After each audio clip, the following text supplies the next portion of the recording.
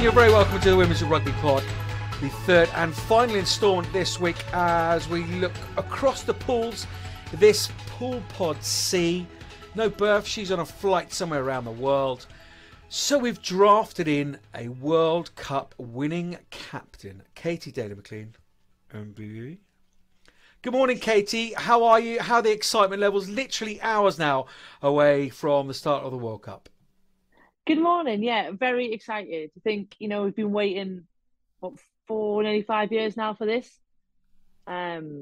So the fact that we are literally in touching distance is very exciting. As a player, this was kind of the bit where the nerves were probably at the most, when you're literally just at the start line, you're ready for the tournament to kick off. You can't really do anything else, but you're kind of just in that limbo waiting.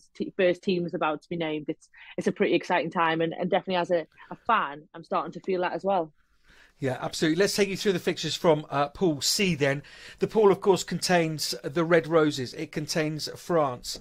It contains South Africa and, of course, Fiji. The opening fixtures, it's the opening game, isn't it? South Africa against France, 2:15 in the morning for UK viewers, followed by Fiji against England at 4:45. Both of those games from Eden Park, where we hear just 35,000+ tickets, and it's going up all the time. Plenty of fans down there.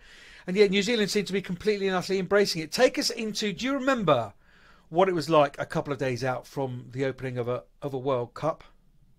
Yeah, I mean, it was a long time ago, 2017.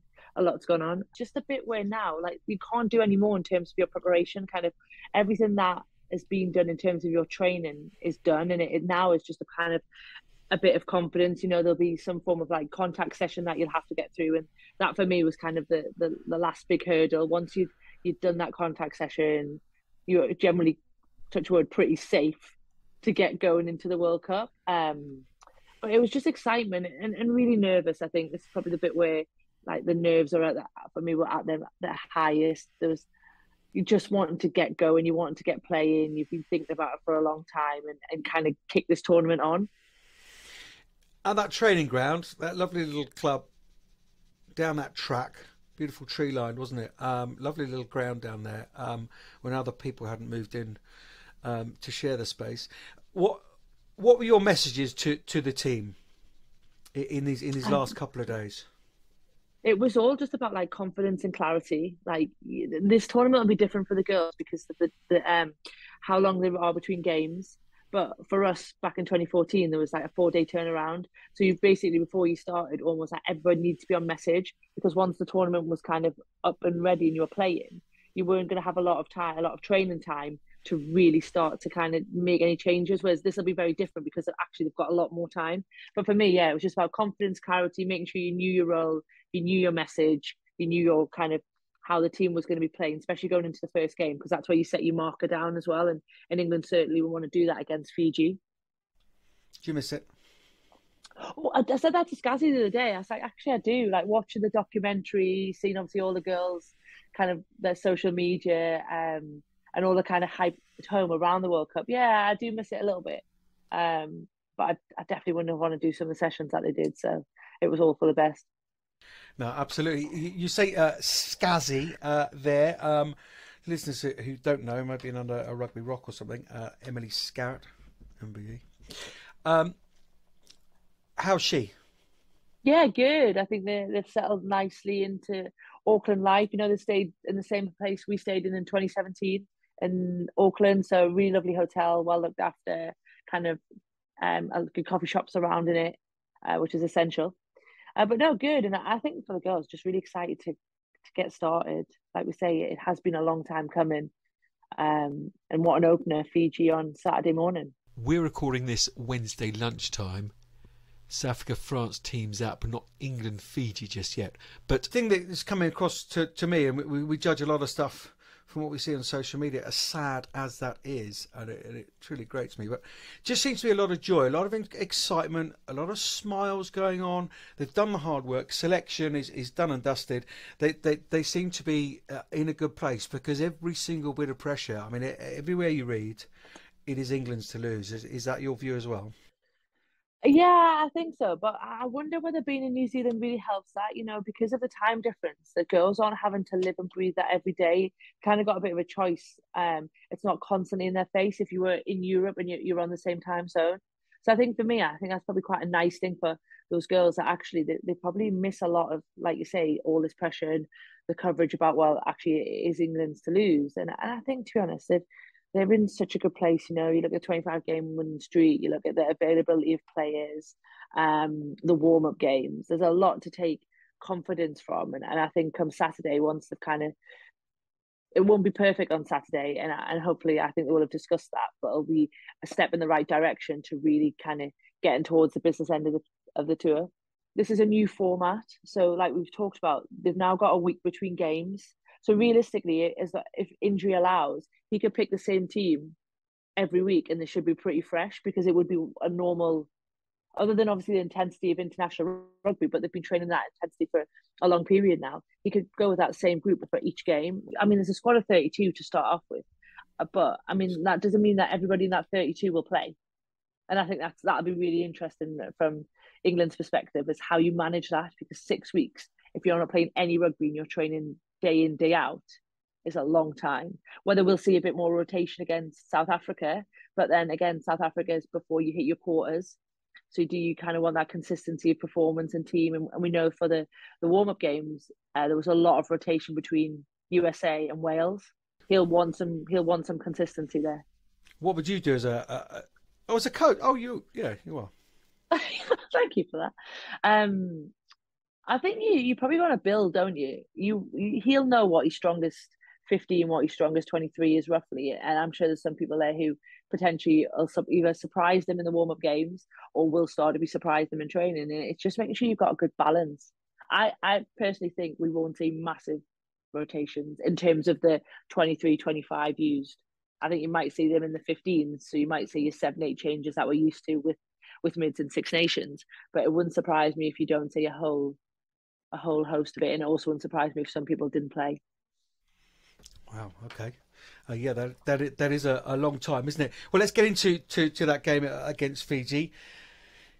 Almost the kind of unknown team, aren't they? At this World Cup, although hosted Canada for a couple of tests of late. The seven-side has been performing really well, getting to the latter stages of the Commonwealth Games and that kind of stuff. What do you make of Fijiana? I think they'll be a good opener for England. We know in terms of how they play, they want to play an offload and high-paced game. They're not going to be one for potential structure, and I wonder if that's where England will go early. They'll go to that set piece, they'll go to that scrum, they'll go to that line out, because I think that's where they know they'll be pretty confident that they'll have the upper hand against Fiji. But for me, I hope we see some of the kind of the characteristics that we're familiar with Fiji playing: offload game, not really being slow and defensive, but that kind of coming to life in attack. But I think for me, probably the later stages of the game is where England will really run away with it. I think that kind of the consistency of training that they will have had together in relation to where probably Fiji haven't will be where you'll probably see England's bench come on and do a lot of damage. Yeah, that's it. Could be quite a one-sided last half hour, couldn't it? 35 minutes. But no, you're hugely interested to see what Fiji do. Of course, the first time they've been at a World Cup, that just files in, doesn't it, with the growth of the women's game. Looking for them, that South Africa game is going to be huge for them, isn't it? I suspect that is the one that they will focus in this pool. Yeah, definitely. And I think it'll also just be that point scored. The way that the pools work in terms of the top two going out will automatically qualify for the three pools, and then you've got 2 third-place spots are definitely up to grabs for teams like Fiji, because if they can try and keep like England and France close, and like you say, get a win against South Africa, that puts them in that mix. And hopefully they will be a side that as they go through the tournament, they grow and get better. They get out of that first World Cup mentality, because it's a really good opportunity for countries like this to really kind of put a marker in a tournament that they've never had experience of. I agree, and turn it around to England.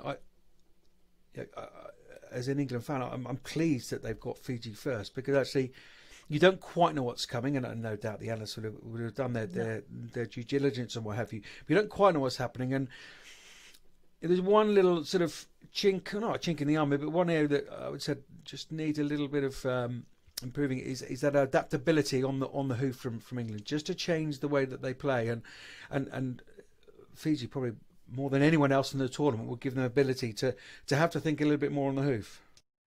Yeah, I agree. I think that, like I said at the beginning, though, I think probably what England will rely on in this game is set piece, because I think that's where they will massively have, especially driving line out more from 5, 10, 15 metres out. I think that's where Fiji will really, really struggle. We hope that actually they've done their homework and they can defend it well. And like you say, it will force England to show a new dimension that maybe we haven't seen from them.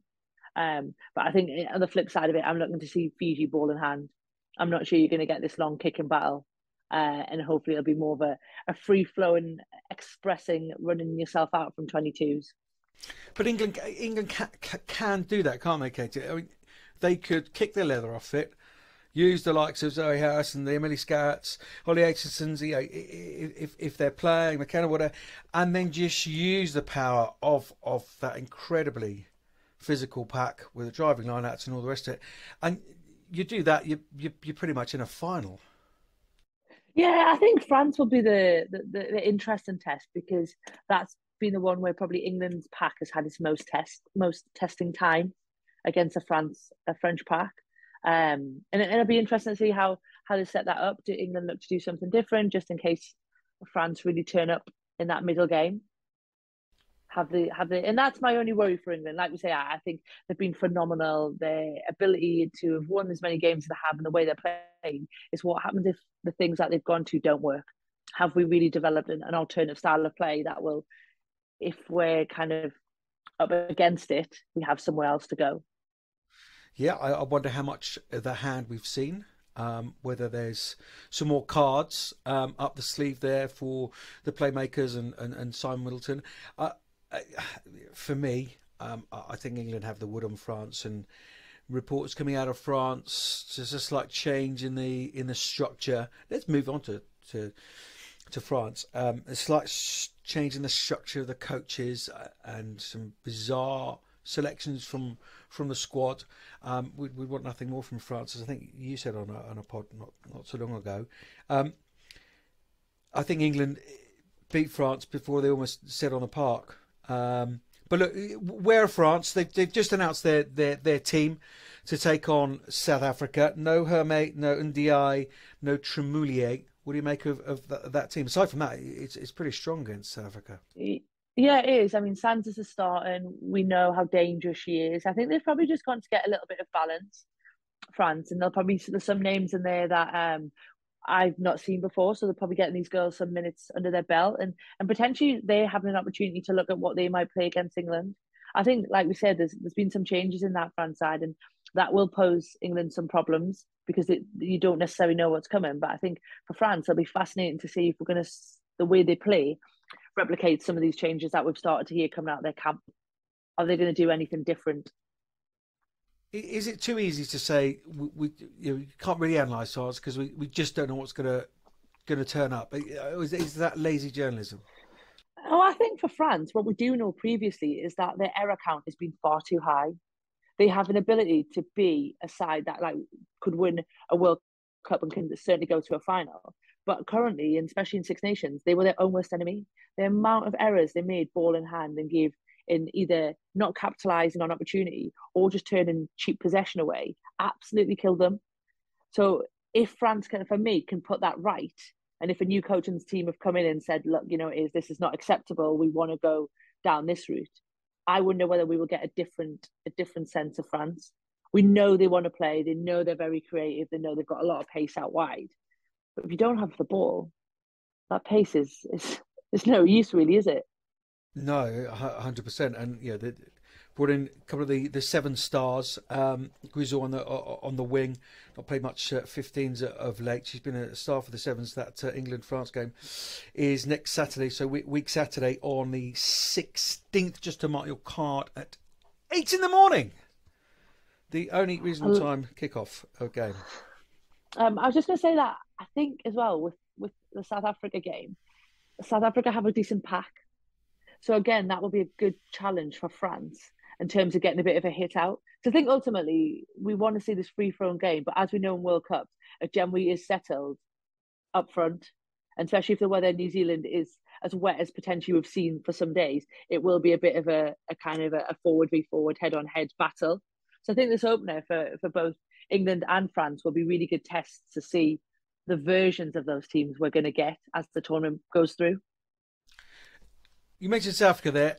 Let's hear from the lady who must have some sort of magic rugby wand that she's taken from, well, I was going to say Ireland, but she was living in South West London, wasn't she? Lynne Cantwell, the High Performance Director of South African Women's Rugby. I spoke to her a little bit earlier on. I am Sophie de Goody, and you are listening to the Women's Rugby Pod. It is a very, very, very warm welcome to Lynne Cantwell, basically Mrs. South African Rugby. That's basically the title, Mrs. South African Rugby, Women's Rugby. High Performance Director, Manager, High Performance Manager, South African Women. Lynne Cantwell, thank you so much for joining us on the WRP. We're trying to get around all the nations in this incredibly exciting week. Couple of days now until opening kickoff. On a personal level, how are you? Are you enjoying being out there in a World Cup in a tracksuit rather than sort of in the playing kit? Yeah, thanks, Johnny. Look, no, I think everybody's really excited to be here. I think having the extra week in preparation for the World Cup for COVID reasons, etc., has just allowed every team to settle well, and definitely has allowed us to settle well too. I think the opening ceremony that New Zealand Rugby put on and World Rugby put on was a real treasure, and it was a real testament to, I think, what they're trying to achieve in this World Cup. And it's very rugby specific and ambitious, but there was an incredible thread of female empowerment through it, with some beautiful dancers and some gorgeous poetry that were really, really strong and powerful messages around the possibilities in women and the women's game. So I think after that, everybody was kind of pumped. As of the last 24 hours, all of the teams are being announced, and everybody's getting a true sense of, who is that starting team. And from a rugby point of view, it's probably only up until that stage where you can truly start analysing who you're going to be playing against and creating your own kind of tactics and game plans around them. So yeah, things are definitely reaching the business end, and I think everybody's ready to go. Yeah, I'm sure. How have you been mixing your time between on the field stuff? Obviously, sort of bit of sort of getting over the travel and what have you, but also it's important to, I'm guessing, knowing you as I do, that it's important to enjoy the country and enjoy what New Zealand has to offer. How's that balance been going so far? Yeah, good, thanks. Look, we prepared well for the travel and our jet lag. We've been doing a couple of things around that in line with previous tours, and how did we manage with that. So I think we got over those couple of days well enough. I think, having been to a couple of World Cups, I think my main motivation for our preparation was around how do we prepare the girls in the management who aren't familiar with World Cup cycles, how to manage yourself, I suppose, practically, emotionally, and a huge piece of that is trying to compartmentalize what you're trying to do here and have the ability to switch off. It's an emotional roller coaster once the games start. You're always looking over your shoulder as to what the results are and how you're performing, where the injuries are, etc. So it's important to try and stay fresh at an emotional level. And your best preparation for that is going into the competition in that state. So I think we've been spending the last couple of days. Yesterday we had a really wonderful trip out to Waiheke Island, and we were invited into a local marae, which was so wonderful. And at a cultural level, whoa, it just took off. There was just sparks everywhere of just shared cultures, experiences of all because we've got 7 different languages and 7 different cultures in our team. And then it was such a privilege to be invited into a marae and understand more about the Maori culture, and there were some beautiful songs exchanged, and cultures exchanged and stories exchanged, which was a wonderful experience. So I think the girls came away from it really, really energized and And I think it was a good shout. So there was a lot of singing today at training, and there's a lot of energy and a lot of good things that happen in training. So hopefully that's a good start. I'm very impressed with your pronunciations as well. Very, very good, Lynne. Played 19 since World Cup 2017, won 10. I mean, completely and utterly remodeled the whole thing. We've spoken.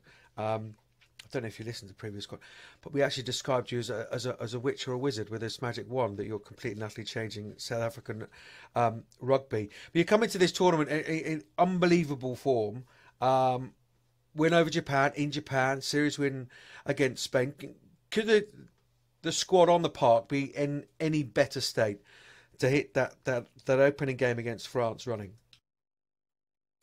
Yeah, look, I think our biggest gift to the girls at this stage is their confidence. Is just making sure that they feel confident in the work that they've done, and confidence in themselves. I think based on kind of our journey and the age, like the developmental age, I think, of this squad and the girls, there's a huge piece around backing yourself. In this competition, in World Cups, it's always very easy to be sharing a lift with Poppy Cleal or Marley Packer or Emily Scarrett, and suddenly come out the other side of a lift feeling very small, and I think it was important for the girls to really try and focus on themselves.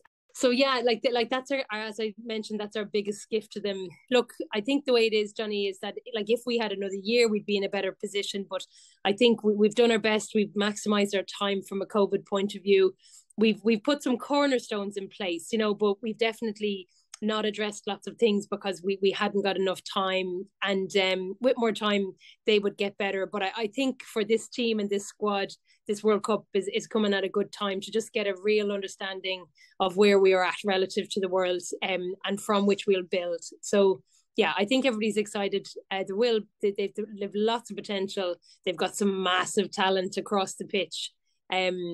And yes, that can be refined, but I'm really hoping for the girls to feel confident in themselves, that they can put that into practice, and show everybody what they can do. But either way, there's going to be massive learnings. It must be quite difficult being the competitive beast that you are, being the most Captain Island player of all time, and actually managing your expectations. I'm guessing there's quiet moments in your hotel room where, we've got to build slowly and do it right and what have you. But it's going to be a wonderful experience, isn't it, for all the players who've never been to a World Cup before. England, Fiji, and France. How important is that opening? I'm not even going to say 20 minutes. How important is that opening 10 minutes against France in the opening round? Yeah, look, it is massive. And for all the reasons I just described, just important for the girls to kind of bring that confidence onto the pitch. And there's nothing that allows you to say confidence through a game than actually putting it on the pitch and knowing that you can transfer it. Look, I think the big story is what's happening with France. We know that their form has been up and down in the past couple of months. They've had management changes. They've had lots of squad changes as well. And nobody knows. As a romantic rugby supporter, I'm hopeful that France demonstrate to us all in the world what they're capable of. They've come third in 3 World Cups, and I'm sure that hurts an awful lot. So no doubt they intend to show the world what they're made of. At the same time, we're hoping that they have a wobbly start, and we've looked at their team, and there's definitely some changes there and some lack of experience in certain positions and so on, which could be vulnerabilities, but also could be strengths. But for our girls, as I said, it's important that they just focus on themselves, what we're trying to do tactically and where we're trying to play. Defensively, what we're trying to do in order to not give France much opportunity to play. We know that we show up from a physicality point of view, and also we know that France do too. But you're right. I think that first 10, 15 minutes just important to absorb what happens and try and just put from some form of stability from our point of view and how we're trying to play. What constitutes success for South African women at this World Cup, Lynne? Yeah, look, we have an objective goal of trying to get out of the pool, of gathering 7 points. We have obviously France first, Fiji second, and England third. So that goes without saying. There has to be a win with a bonus point and trying to gather 2 other points from 2 of the other games. Obviously, that's dependent on other results as well. So that's an objective goal. I think for me personally, there's a piece around performing with distinction. You know, I really want the girls to demonstrate what they're capable of, what they've been learning, and feel proud of themselves in what they do, and just demonstrate that stepping stone. So I think they're the two main goals. I think one of the things that we were really trying to evolve strongly this year is our analysis component.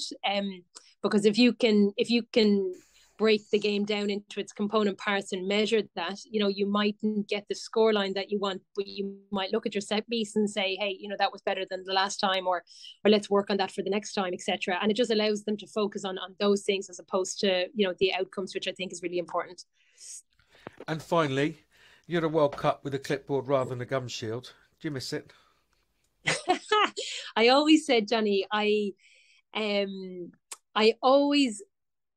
never missed it when the teams were playing well. I always felt like I wanted to get on the pitch when they're not. So there's a funny piece there. I don't know. Look, you know how it is as a parent.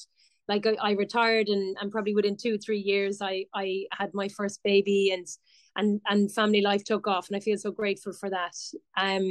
So yeah, no, I don't. Like I still play with the girls. We do kind of mini skill sessions any chance at all that there's a touch game. I'm right in there. But I don't think it's me trying to relive anything of the past. You know, we had our time, and I was very grateful for that time and what we achieved in that time. But there's always new eras that come through. You've still got it, I bet. You've still got it. I think I'm way faster than I actually am, though. Yeah, there's a gap there. Oh, that's closed rather quickly. Lynne, we will leave there because I know it's late over there, and I hugely appreciate your time. Really do. All the very, very best, from everyone here at WRP for the World Cup and the opening game against France. I'm really looking forward to calling it. And lovely to see you.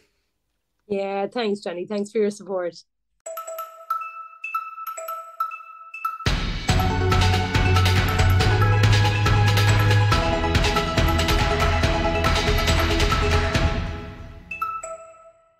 Great to have Lynne on the pod, Katy. Can you quite believe the developments, not just with the team, but the whole approach to women's rugby, the whole view of it in a very, what was a very, very male-dominated sport in South Africa? No, but I think knowing somebody like Lynne, you couldn't think of a better person to go and do that. What a great person, and all that. Her enthusiasm for rugby, I can imagine, will have just got the changes that have happened, because she will have got people on board. You can't not but want to go and help her or go support whatever her vision. And I think that's what you're seeing out of South Africa at the moment, is that they've put somebody in there who is extremely talented but also extremely passionate about the women's game, and people want to be on board with that. They want to be part of that, and I think it's tremendous the amount of work that she's done and what she's achieved in such a small time. You know, we've only seen South Africa play a handful of times, and I think they've played more since she's been in charge than the previous 10 years, which is amazing for them, amazing for the country, but more importantly, amazing for their girls. Yeah, 100%. She's incredibly personal, as you heard then, and I was going to use another phrase, but as you say, she cares, and it's a winning combination, especially when you have the talent and the knowledge to back that up. I know Rassie Erasmus in the background is very much helping along, just in the wings, and it is a full approach from South African rugby to get women's rugby to where it is. So their team, hugely physical, experienced player, Cindy. I'm not going to use her full name, but Cindy Boy in the second row. She's one of those players that they can just file in behind. Yeah, definitely. And I played against them when I played for the Barbarians. So, you know, they're a decent side. Like, they're not a poor side. And I think some of the score lines have been under probably doesn't really reflect the talent you have. Like you say, they've got a big pack, got some real physical girls that enjoy carrying, and they've got some halfbacks in there that have been around a long time that'll know how to pull the strings with a good kicking game. So I think this will be more of a test than potentially people will say about that South Africa fans. But I think it comes down to the 80 minutes, and all people see is that score. I think if you look at it in a half or the first 60 minutes of the game. I think South Africa will challenge France, but it's whether they can do it for the full 80 minutes. Like, we'll find out for Fiji as well. Yeah, we spoke about Australia a couple of pods ago when we were looking at Pool A. Embryonic in terms of getting on that first step, but a proper solid foundation step that I think obviously Lynne is doing now, and I think Australia are the same. The more time they get together, do you think they're going to really grow as this tournament goes on, or will they run out of steam physically, mentally? I think the turnaround will really help these nations. Yeah, 100%. Because the squad size, yes, is big, but also just having that amount of time when you need your key players playing regularly allows the recovery time. I know, like, I struggled by the time we were getting towards the end of the tournament, and we were in a position where, like, a lot of our girls got rotated. We didn't play every minute of every game, whereas you'll have some girls from some countries that literally will play every minute of every game, and then they'll be training every day in between, whereas now that 7-day turnaround really helps those nations. So you'd like to hope that by the time you get into the end, nobody's, other than the kind of general tournament fatigue, everybody will get. It's a bit more of a balanced, more level playing field because they've been able to recover. We can't see an upset, can we? South Africa, France? I don't think so. No, I don't think so. Potentially there is the option in that group. I wonder whether, like, Fiji could be a bit more of a bogey side there, but I think probably the opening games will go to form. So England and France are winning for Katy Daly-McLean in the opening round of this Pool C. Yes. There you are. You have it here, and you can't go back on that now. It's in print. It's not in print, is it? We will leave you to Mothership. You're doing some work for BBC Radio 5 Live, I understand, during the tournament. Indeed. If anybody want to hear my dulcet tones. No, there will be on ITV. Sorry.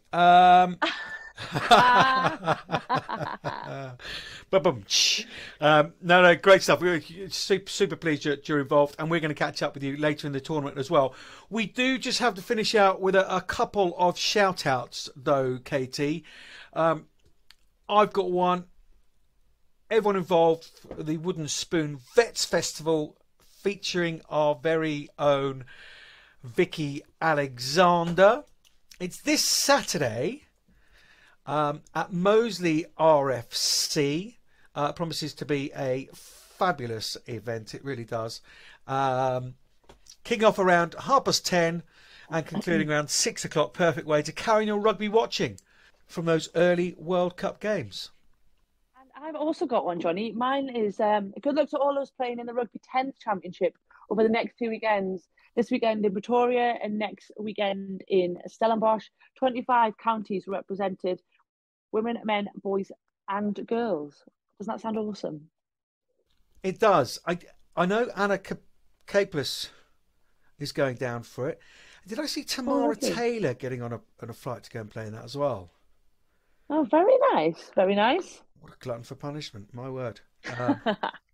Word. Yeah, all the best to those teams down in South Africa. So just to mark your card one final time for the opening round of the Rugby World Cup New Zealand 2021 playing in 2022. All starts on Saturday the 8th of October, this Saturday, from Pool C. South Africa against France at 2:15. Then Fiji against England at 4:45. And then Australia against the host New Zealand at 7:15. All of those three fixtures at Eden Park in Auckland. What an opening salvo that promises to be. And then on the Sunday from Pool B, USA against Italy, 12:45, 00:45 back here in the UK. Japan against Canada, 3:15. And then a huge Six Nations derby, isn't it? Wales against Scotland at 5:45 from the Northern Events Centre in Whangarei. Those three Sunday games. So there we go then, Katy. There we have it. Those opening round of fixtures. It's like being a 6-year-old child on Christmas Eve, isn't it? I'm that excited about it all. Enjoy the opening weekend. Thank you so much for your company and taking us through Pool C. And we'll speak to you very soon. Thank you very much. Have a lovely weekend, everybody. Take care.